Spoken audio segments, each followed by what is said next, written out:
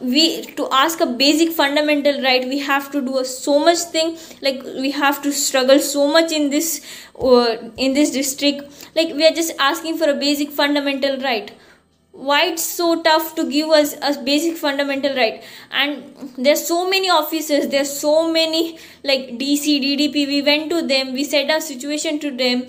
We went once, twice, we went to them, we said our situation, but still we did not get any positive response. Like we are still sitting outside in the class. We are not allowed to go inside the classroom. And if we one day we had gone inside the classroom, but the teacher scolded us, like, and she said, if you don't go out of the class, I'll push you out of the class. These are the words from lecturers. Just because we are wearing a headscarf, a hijab.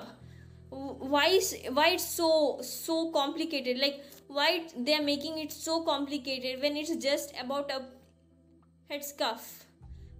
I don't know, but we want this right, and we want justice, inshallah, and we'll get justice.